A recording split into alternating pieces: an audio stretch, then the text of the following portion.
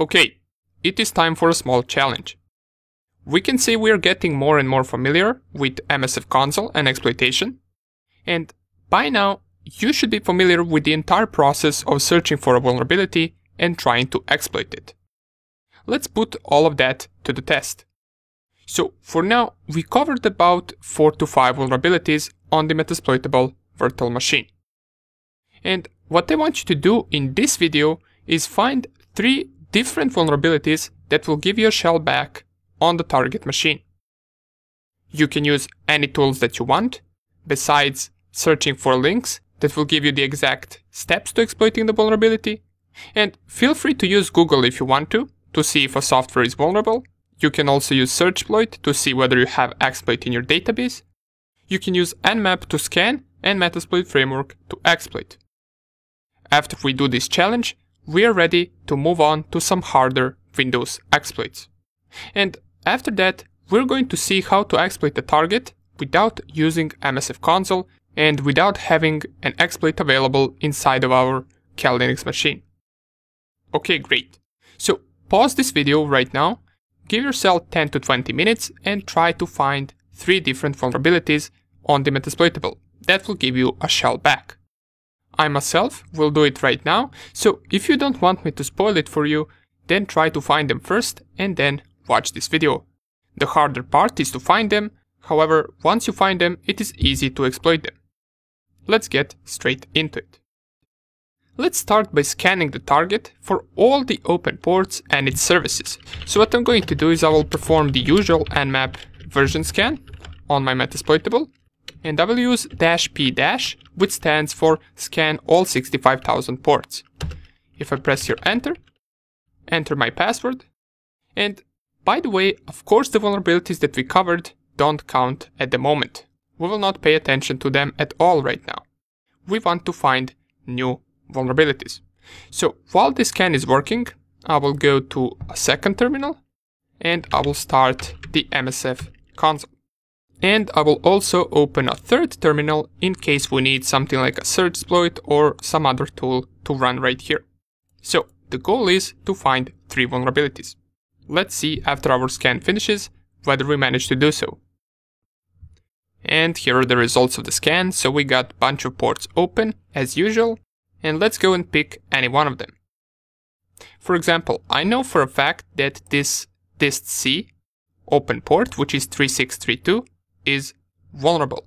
It is running dist-c version 1, and if I go to my Metasploit framework and I just type search dist-c, I will only get one exploit available.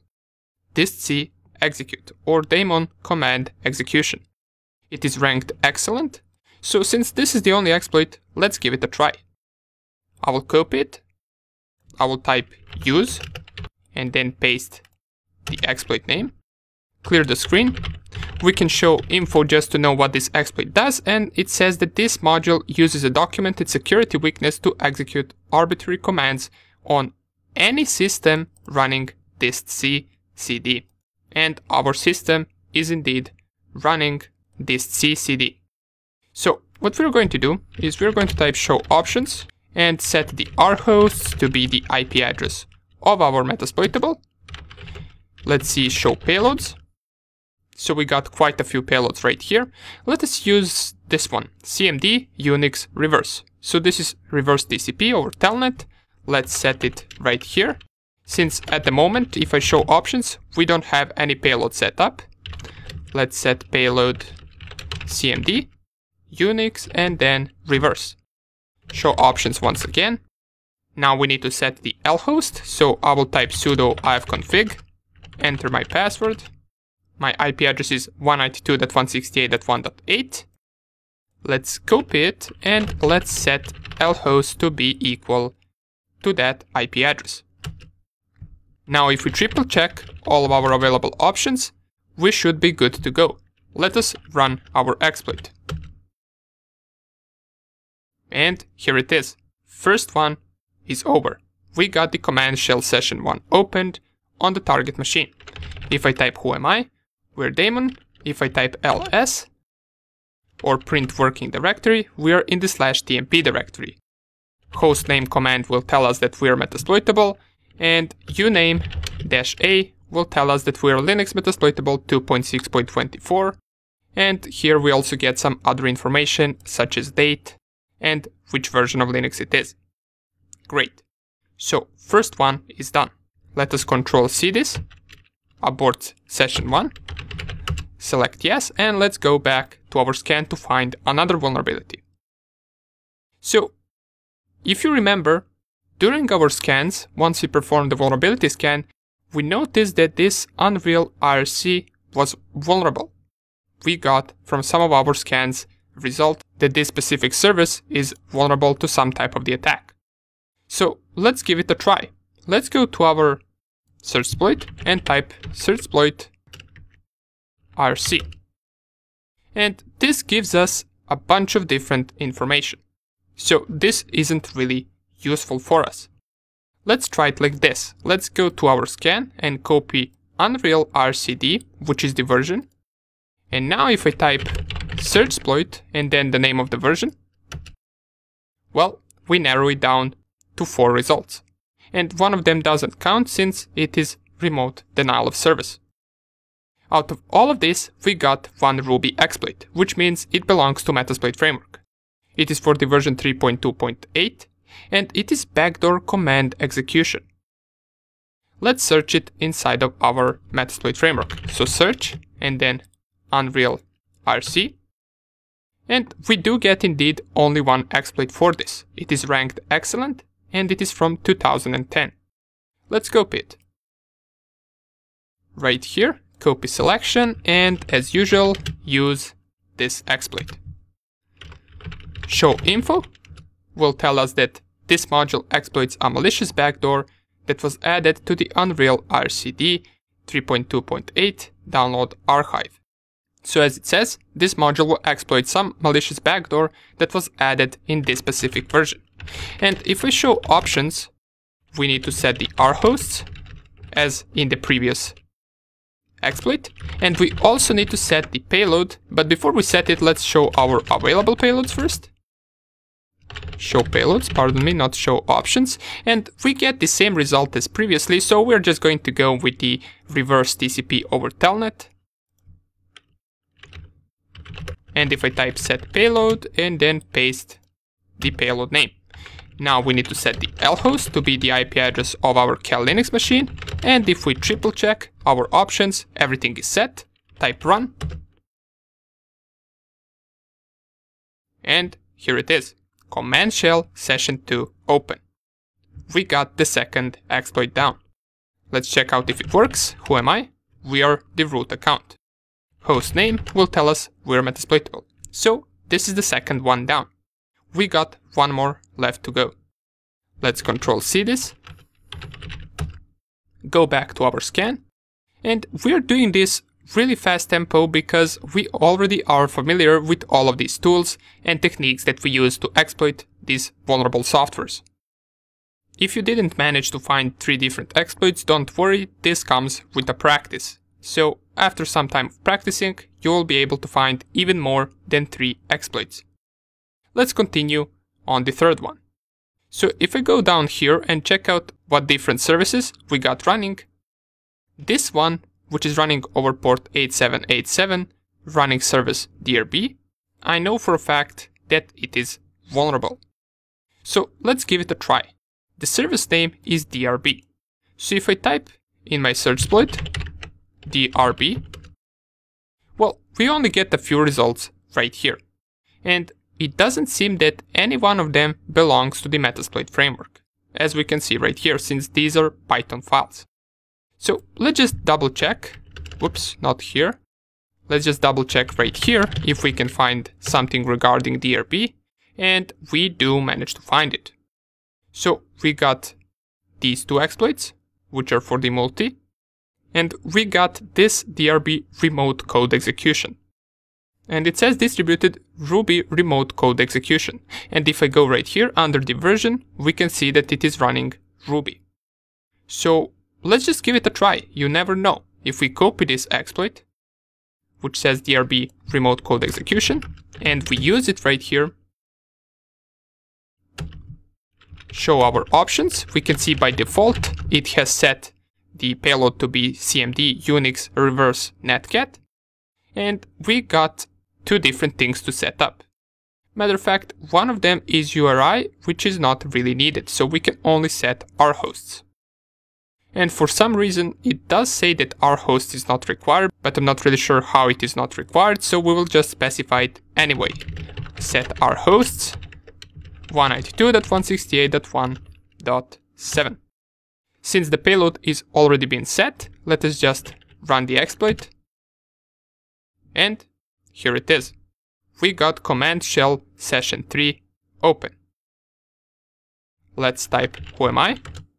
We are root account, and once again hostname will tell us we're Metasploitable machine.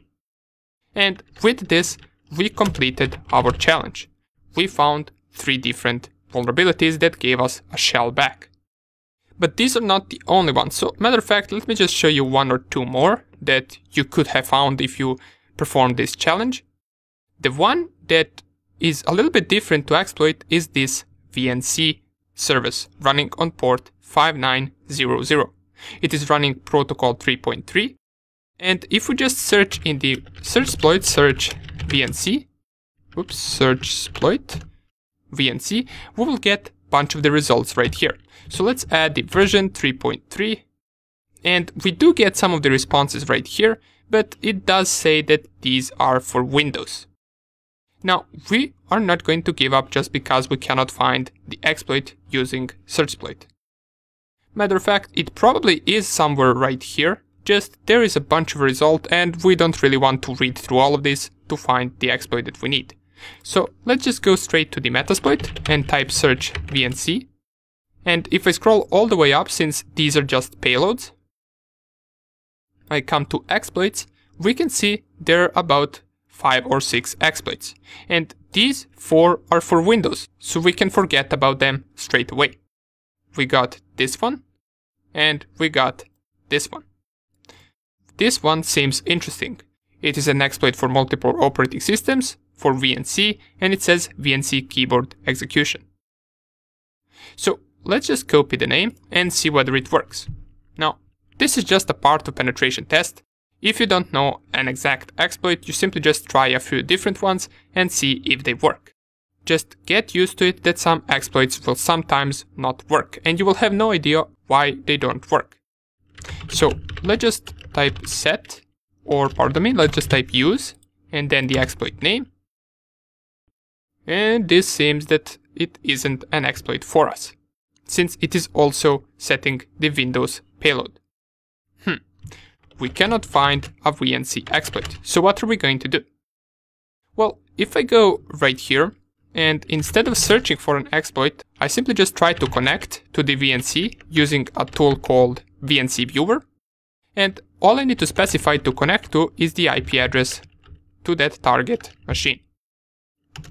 Press enter. It seems to be asking for a password. Well, let's try MSF admin, which is the usual password for everything in Metasploitable, and it tells us authentication failure. But if I try it once again, and as a password, I simply just type password, well, it worked. The VNC viewer password was just password. And now I got root shell opened on the Metasploitable. I can execute commands right here, such as ifconfig, such as hostname, ls, and I can see anything that is on the target machine.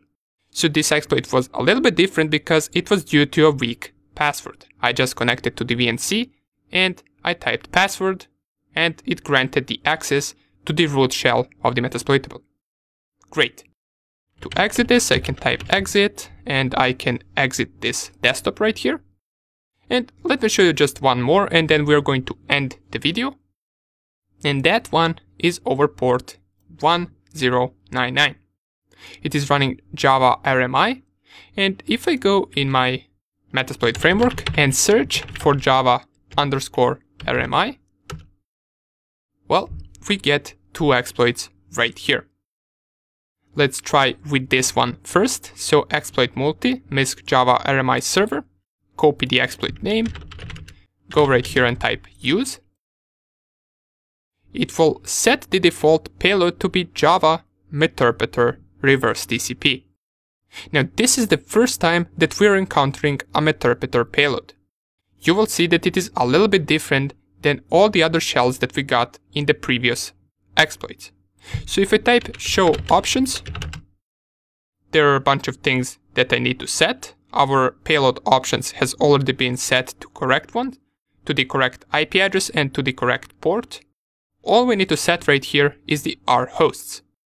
You can just leave the server host and server port to be 0.0.0.0 and 8080.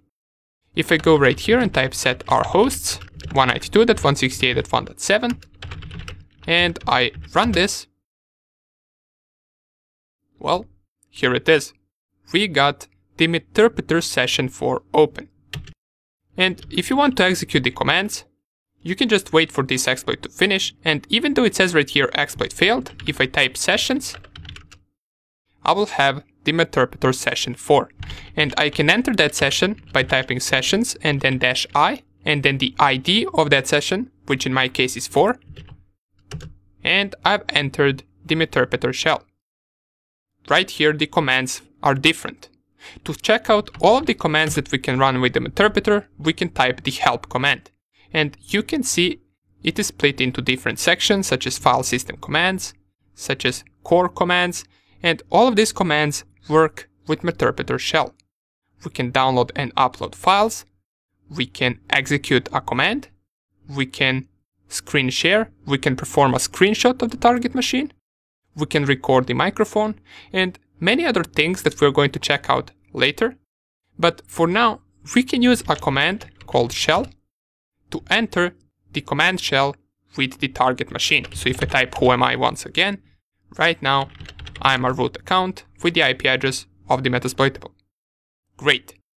Now I left this meterpreter shell for the end, just so we can slowly start getting into using meterpreter shell on our target machine. As we can see, there is a lot of the commands that we can run. Now, in the next video, we're going to start with Windows exploitation. And in Windows exploitation, we're most likely always going to want to open a meterpreter shell. So that would be about it for this challenge. Once again, if you managed to find 3 different vulnerabilities, congratulations. If not, don't worry, this comes with practice. Now that we covered Metasploitable vulnerabilities, which were rather easy, it is time to move on to the Windows vulnerabilities. See you in the next video.